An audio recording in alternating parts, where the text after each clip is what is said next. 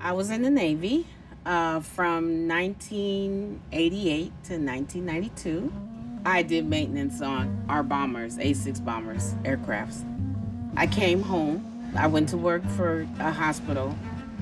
I had a really bad fall and a very serious back injury. I got terminated. My landlady, she tried to help me, but I couldn't pay the rent. I didn't have anywhere to go. I didn't. And I just started walking.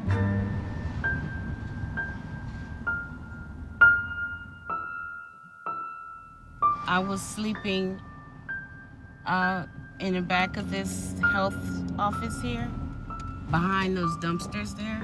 I spent 6 months out here homeless. You just feel like you're a walking ghost. What sign?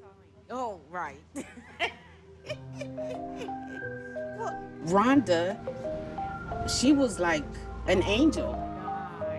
When I told her my story, right away she responded to the story and she understood. Thanks to the United Way, I'm getting ready to move into my home and go back to school and get back into the workforce.